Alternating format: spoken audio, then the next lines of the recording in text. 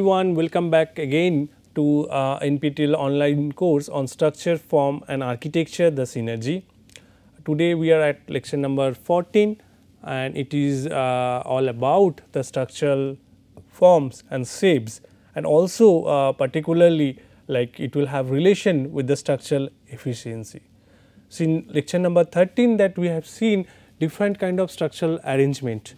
Like post beam, then post slab, then wall slab, and also we have seen some different kind of elements of that. Now, those concept, the previous lecture concept, it will be helpful in this particular lecture. So, we will try to understand in this perspective. So, we have discussed the structural form or something in relation to architecture earlier, but here it will be something different, where we will discuss about the basic shapes determination and the efficiency subject to the load applied onto it. So, let us start it.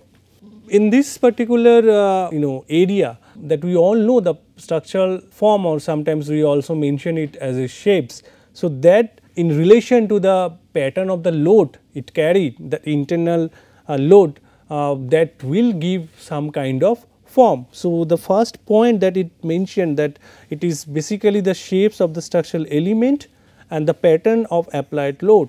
So, pattern of applied load means it is not we are talking about dead load or live load, is basically the force that we talked about in previous lectures, like compression, tension, torsion, bending, axial load like that, and then it will basically determine the type of internal force that the structure that gives. So, whenever we apply force, that we already know that forces are always acting in pair. So, if there is reaction action, then there will be the opposite reaction, and also the influence the magnitudes. So, this will also depend on the material property, like what is the load type, compression, okay. Then what will be the magnitude, like how big it will going to make the impact. Then this load type and magnitude of internal force due to given loads affects the structural efficiency.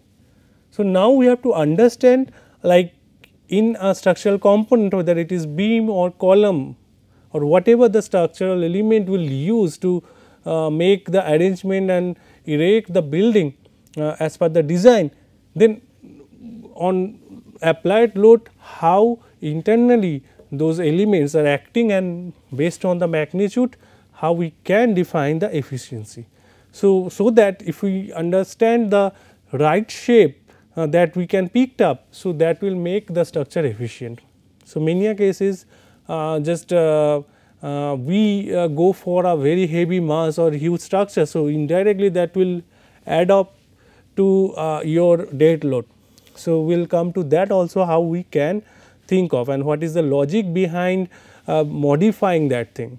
So, in this lecture we will basically know 3 different type of structural shapes, and then we will discuss about how to improve the shape profile or the cross section of the structural element, which will improve the efficiency.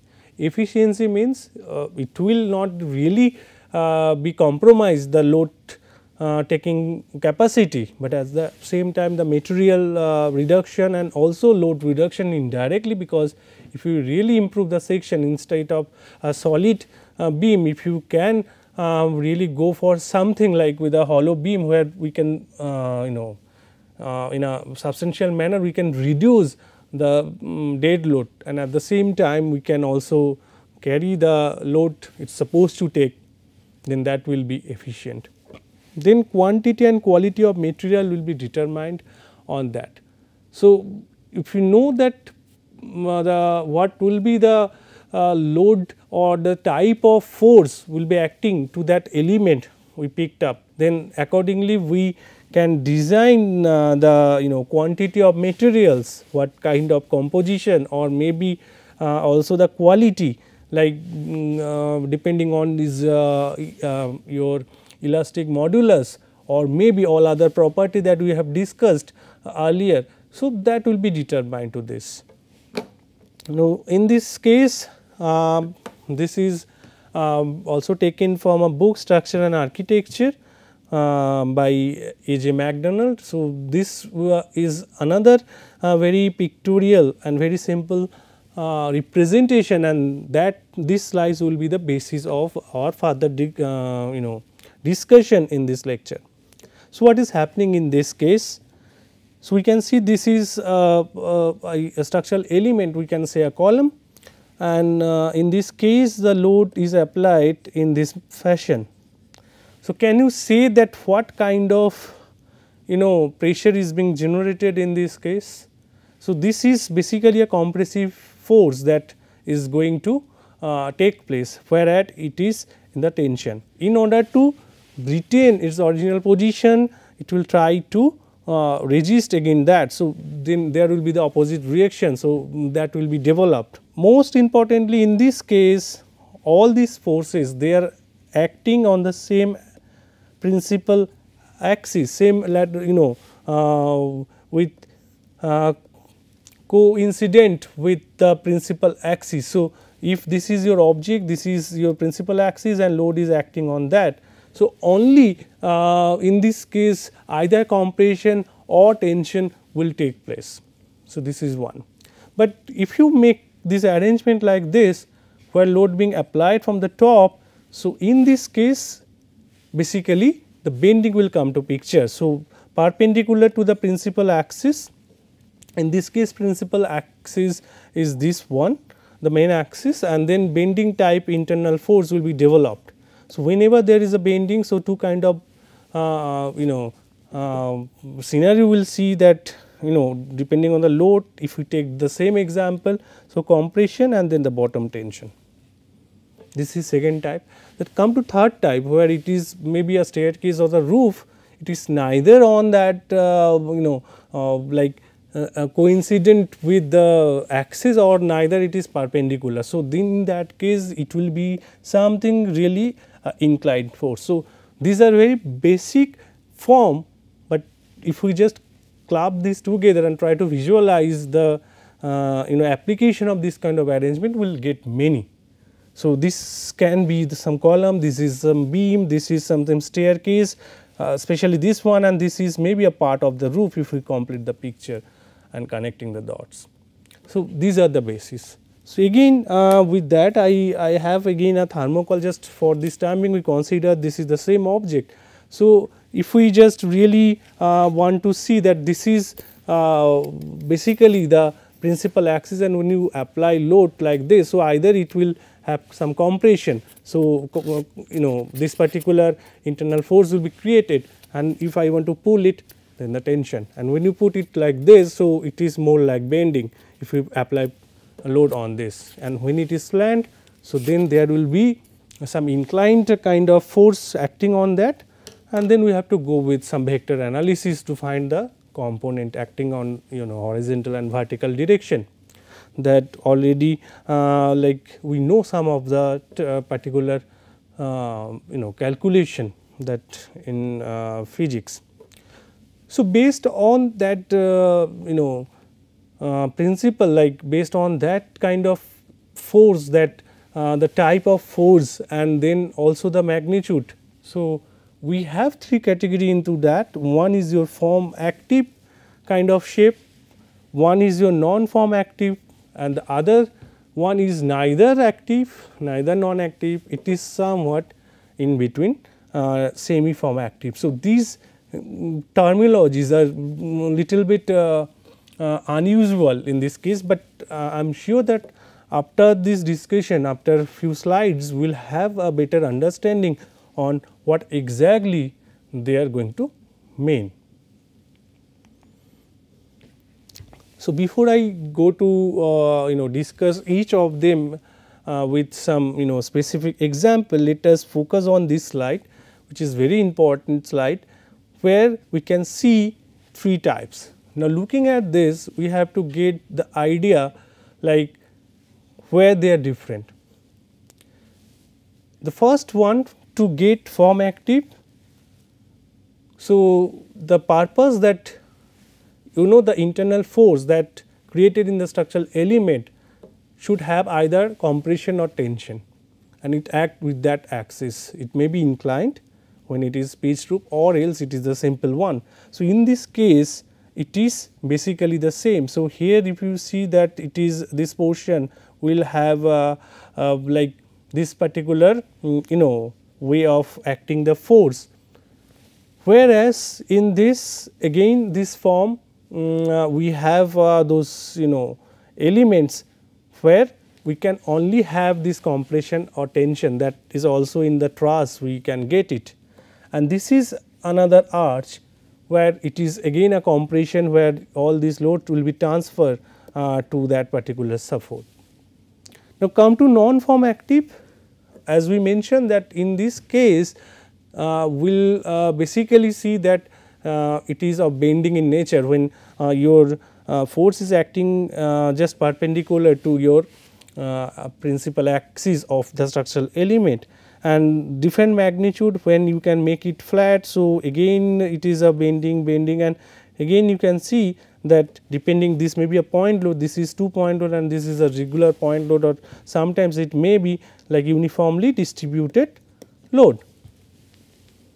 Now, in between these two, that is semi active. So, where in that case the load being applied, so it is not at the point, so it is at the middle, so it is like a flat. So, this portion will have some bending, so it is a combination in between. In this case instead of making this like very pointed, so here also you can get some curvature. So, this portion will have some bending, and again it is in between. So, if I just fold it, so will improve it towards the form semi form active. So, it will come in a resultant of semi form active form. So, it will be clear, more clear once we just see some of the examples of this category. So, what exactly form active shape? So, this is a structure in which the internal force is purely axial, that means either tensile in nature or compressive in nature, and it has relation with the shape and its longitudinal axis and pattern of the load. So, in this case axis is this one, in this case axis is this one, this is also axis, this is this axis. But this composition looks very similar, but if you see carefully the applied load is something like that. So, in this case compression, in this case compression, this is tension, this is tension. So, this kind of element, the form we select is basically a form active.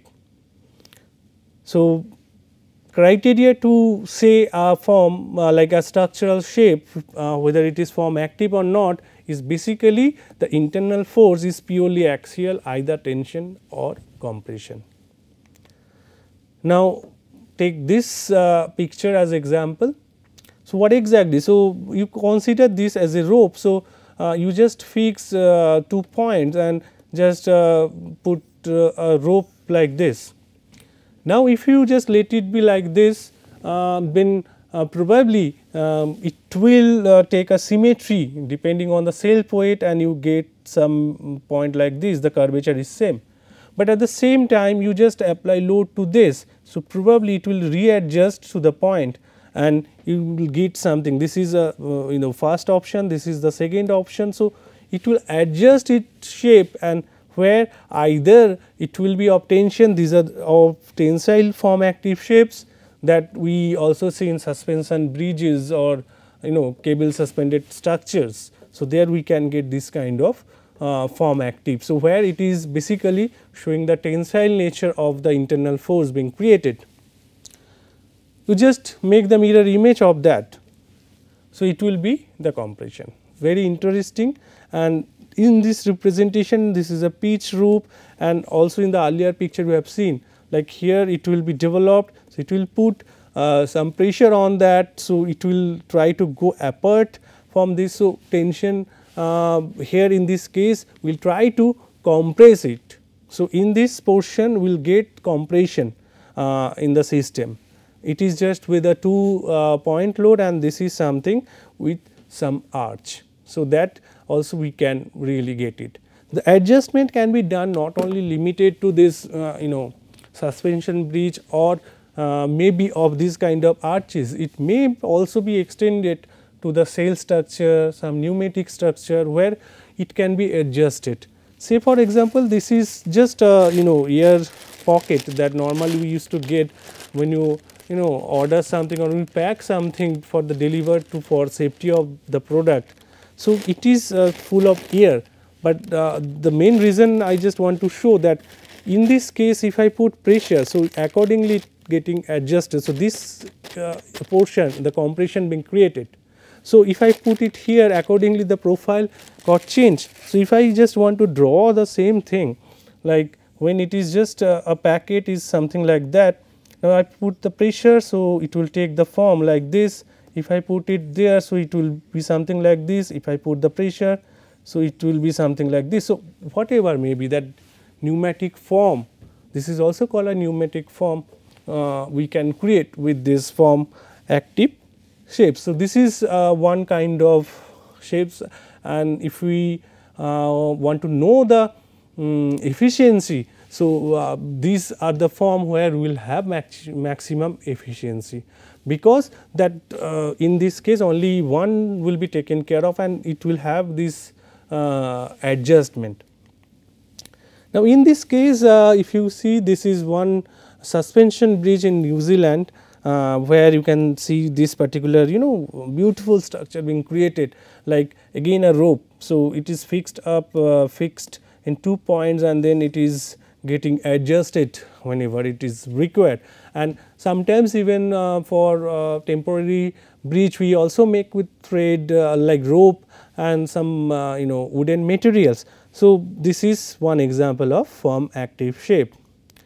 Now, come to the other one, like this one basically it is representing this tensile type that we have seen in this particular picture. So, we just represent it with a case, a live case study on that, and then this one is just the other one, that the compressive arch. So, here you can see this particular form being created very beautifully. So, see this particular efficiency, and in this case this is another example where you can see the very minimal thickness and all, it is giving a tent kind of shape. So, again it is a form active shape. So, this kind of shell structure or something which will help us to go for form active, and that can be also created with membrane. So, the next example already I have shown you this picture in some other context, but here we are describing with the form active. So, here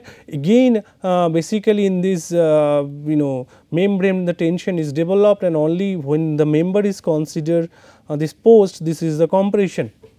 So, again it is form active, and you can see the efficiency, like definitely the thickness and other thing will be really helpful. So, kind of stadium design, kind of some arch design where we can really go for this kind of form. Now, come to the non-form active shape.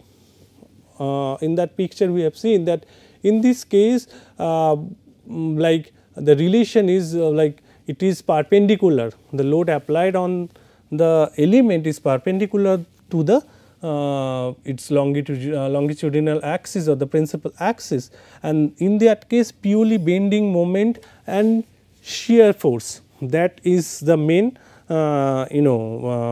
internal force that being created due to the relationship between the form that is being placed, like the element being placed and the applied load onto it. So, this is the case where you can see that this is something like a beam supported and then the load applied. So, it will have the bending and then shear will get it some bending moment, and then you have some shear force diagram to this if it is something like two hand supported.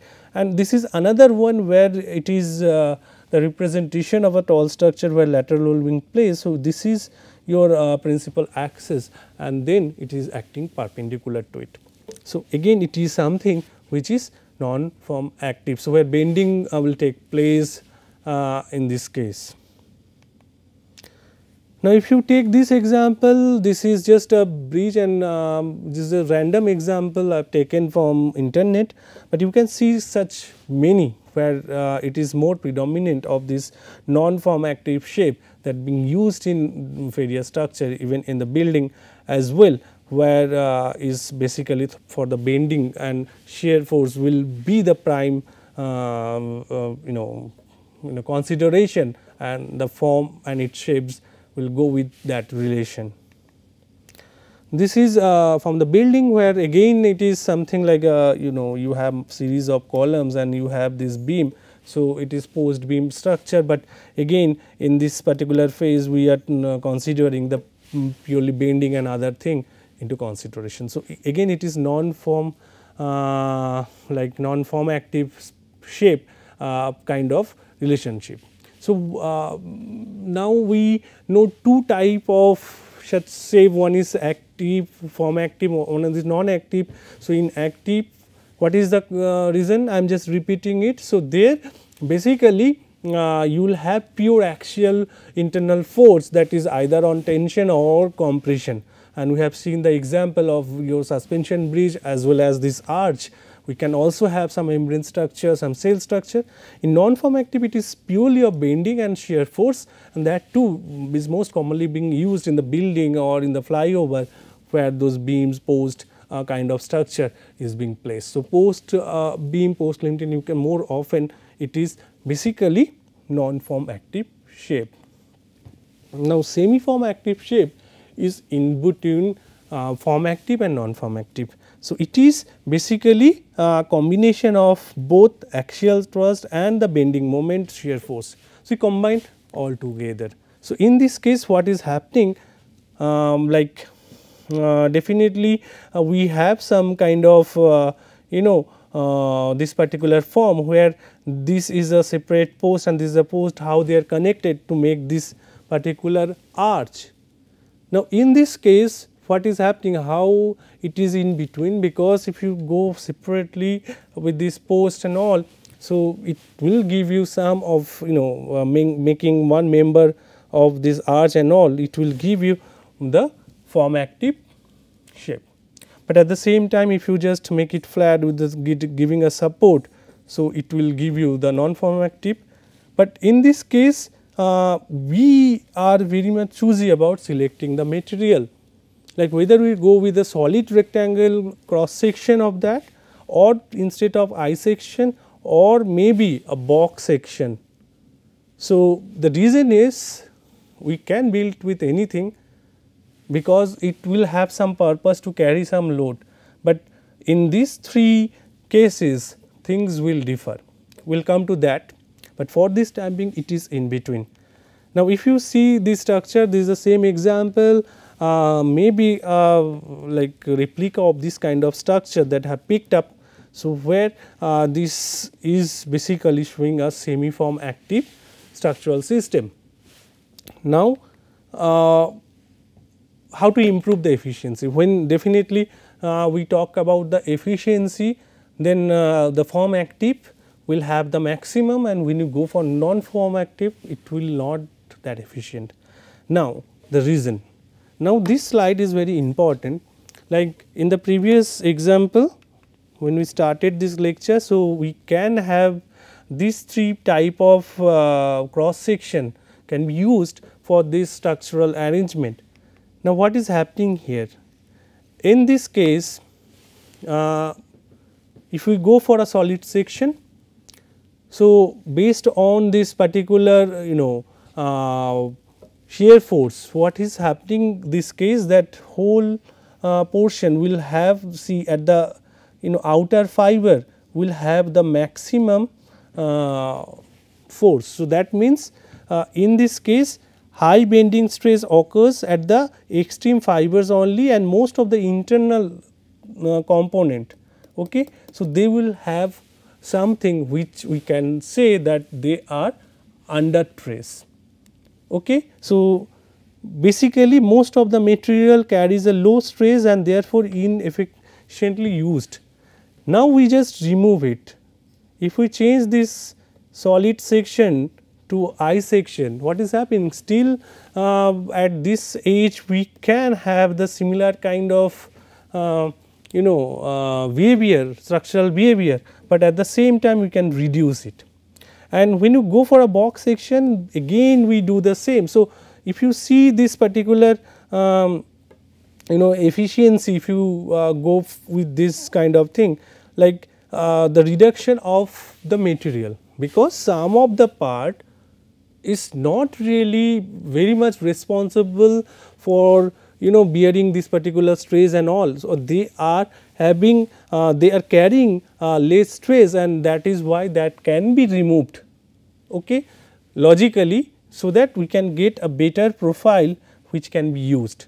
So, that is increasing the efficiency. Now, efficiency in terms of we are reducing the material, that means direct implication that we can say that there will be reduction in cost of the material, but in other direction that will also reduce the dead load. So, we will have some reduction on load, but again we are not compromising the capacity, the bearing capacity of the member, because that is being selected based on proper analysis, that element selection that we have discussed in last to last class, that when we select the cross section we go through that how it will behave against the applied load onto it. So, the improved cross section like I section or hollow box efficiency is increased by eliminating most of the under stress material and we create it hollow. So, this is one approach by which you can improve the shape of the cross section. Take other example. In this case it is a you just a very thin plywood. In this case it will have this particular bend. So, whenever this is having the bend, so at this stage it is basically non-form active, and to give support we could have two options. We increase the thickness like this, which can really helpful to make it stable, but here what we have done, increase in cost of the material as well as we have increased the what we say the dead load.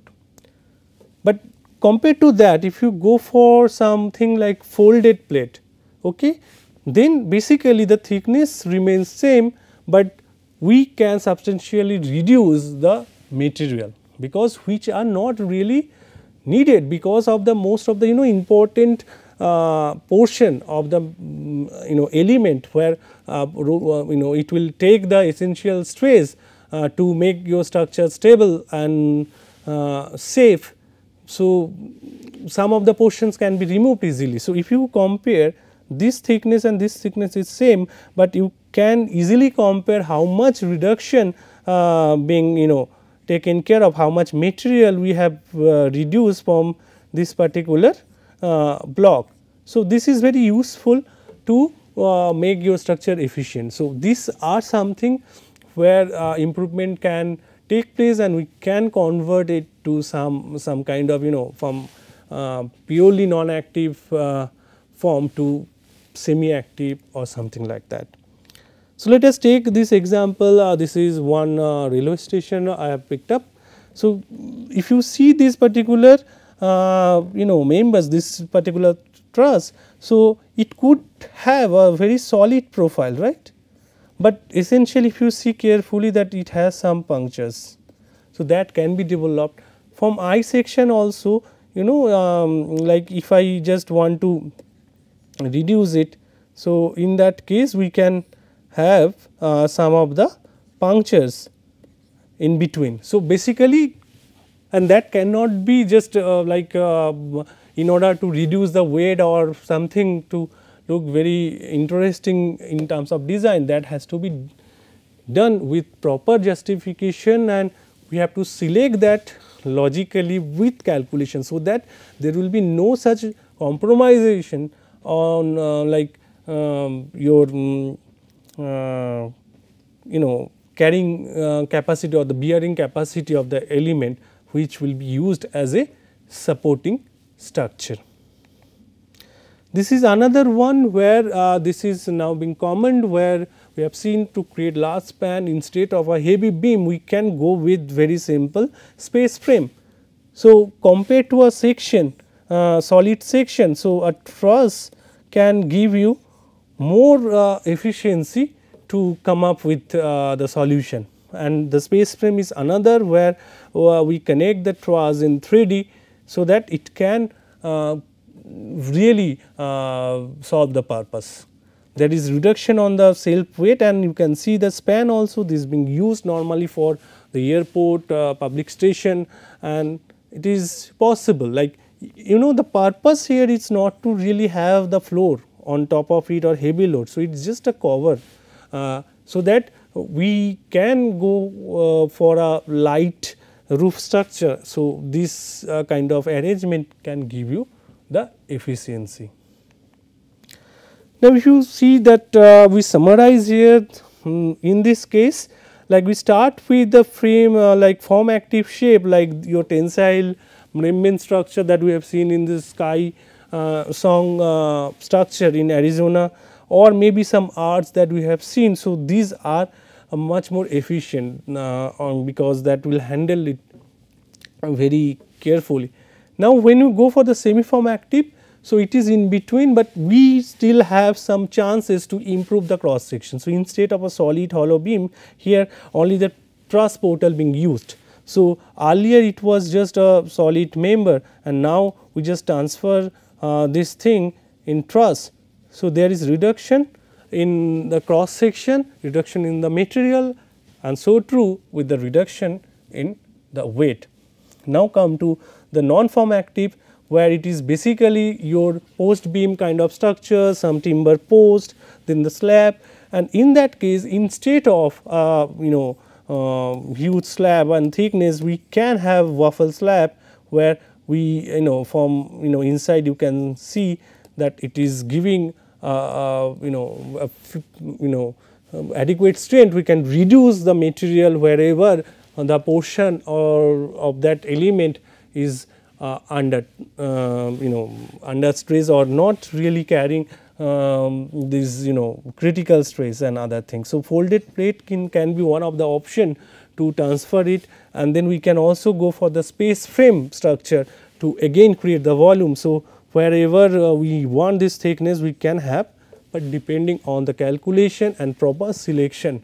So, it needs very careful analysis to select the element cross section and without compromising the desired stress level that it should take when load is applied onto it, and we can reduce it or the cross section material in many purposes. One to reduce your the material use, and that related to the cost and as well as the dead load. So, we can optimize this thing with some improved cross section, and if you see now in this direction. So, if you go for a normal frame structure with a beam column, that is not as much efficient than if you go for some cell structure, membrane structure, but we cannot create this all the time because of some other purposes, because when we go for the high rise building, so floors are there on top, so we cannot. But wherever there is a chance that we can create this kind of structure to create the span or something like that, we can really go for this form active space, and wherever it is possible we can really improve the cross section to be used as the element. So, this is the overall discussion that we have, and then in summary. So, what we learn: form active, the other is your form non-form active, and one is your semi form active.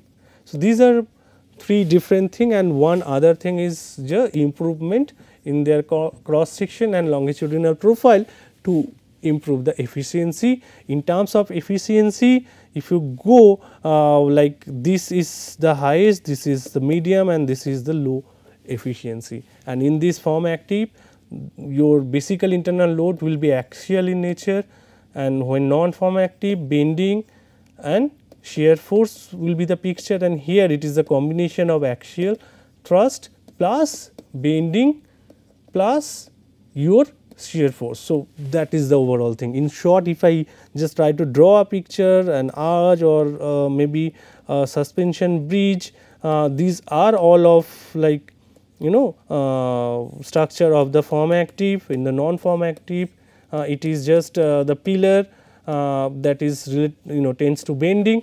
So, that is non form active, and semi form active is the frame that we can use, and in order to improve it, we can reduce it, we can replace it with the straws and all. So, that way we can improve the efficiency. So, that has a relation. In this lecture, we learned that the relations, the efficiency of the structural element to be used depending on the form selection, and how you can improve that with some analysis.